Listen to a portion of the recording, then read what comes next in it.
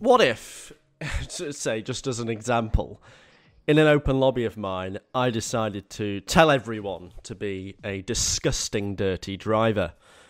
Oh, would you look at that? I've done it. Had to tweet it because my mic's broken.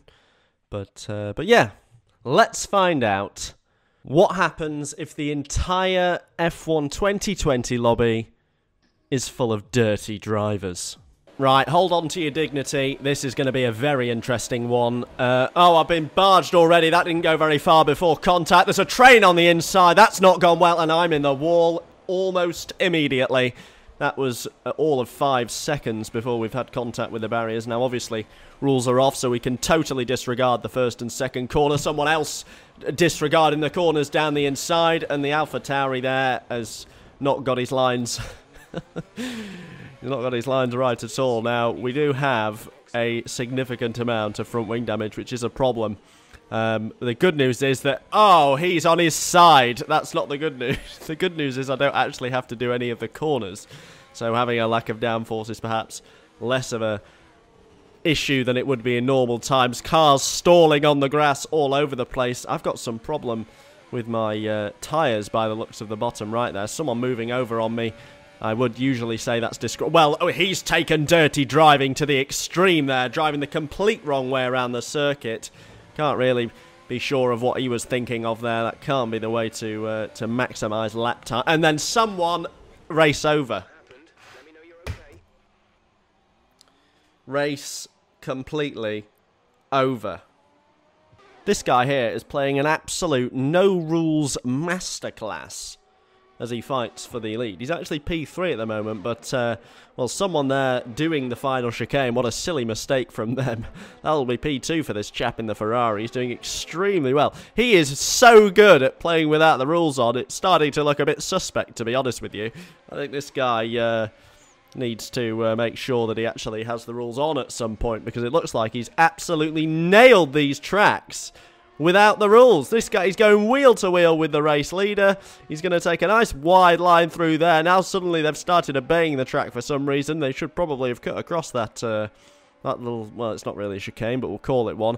And then down the inside as he challenges for the lead. This is not at all what I had in mind when I was expecting dirty driving. An absolute masterclass from the Ferrari. I mean, he could have cut that corner a lot more than he did. But it looks like he's going to win the race. And I'm not satisfied with my performance.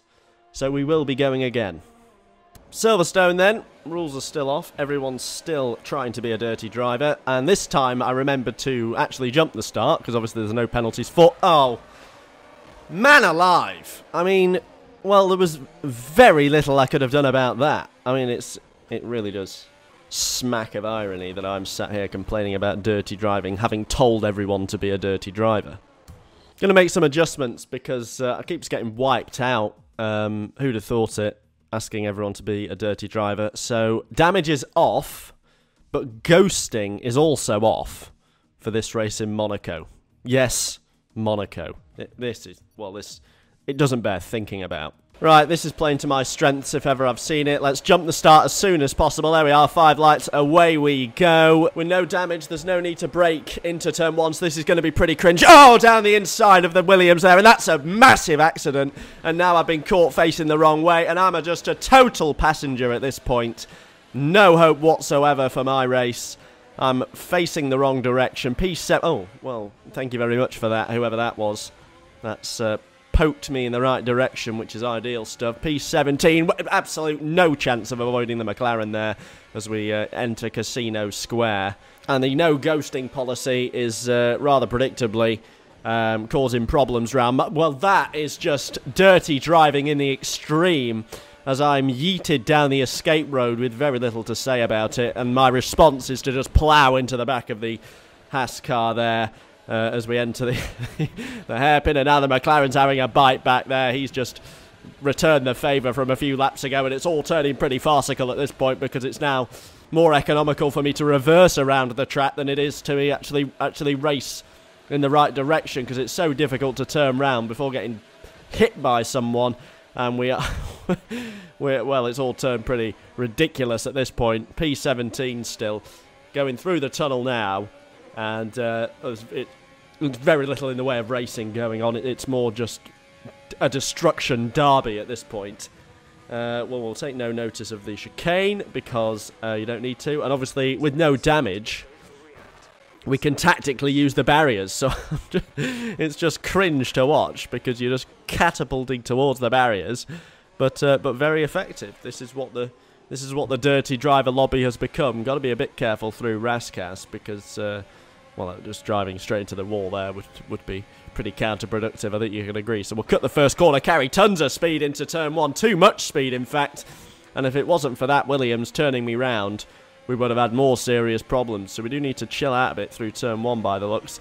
I'm going to try and avoid the Renault there by pile driving round the outside. Contact with almost every barrier as we go through. Again, someone just cut. Oh my word, there's just a mass pile up in the restricted section, the escape road there. Inspired by Nico Rosberg in 2016, and that has caused real problems. Now this hairpin is quite regularly a blockade, as it was last lap, but we seem to have got away with things this lap. No damage, by the way, on Monaco is just ridiculous. I mean, there is just so much recklessness going on. I mean, I think that's probably the fact that I told everyone to be a dirty driver hasn't helped, in truth. But I'm taking full use of this final sector's barriers, cut off there by the McLaren, whilst I was in full flow, and then the Renault smashes me into a pirouette. So that's, oh dear, the McLaren there's had another bad corner, it has to be said, and then someone's just piled me into the wall. Well, this really is becoming carnage in the extreme. Somehow, despite the fact that I'm the world's worst driver, when I ask everyone else to also be a terrible driver, I'm still just as bad. P17, I'm nowhere. Someone, again, swiping me down the inside. Not what we want. Now there's just another blockade. It's like a blocked sink going up the hill there and into Casino Square. Somehow I've avoided it and managed to get into P14. So that's better. Got round that corner for the first time without being absolutely catapulted into platform 9 3/4. Round the hairpin we go, and just using all the barriers now. Just need to get this done. I mean, someone's already won the race, so how the hell they got so... I've run out of fuel.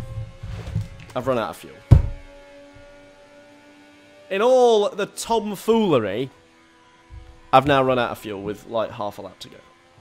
It's only a 3-lap race. How much fuel did they put in? About 1 kilogram? Well, this is just ridiculous. I'm just a sitting duck to this guy.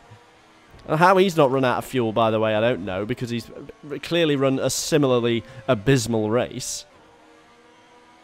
How have I even run out of fuel? It's probably I was maximising revs whilst in reverse.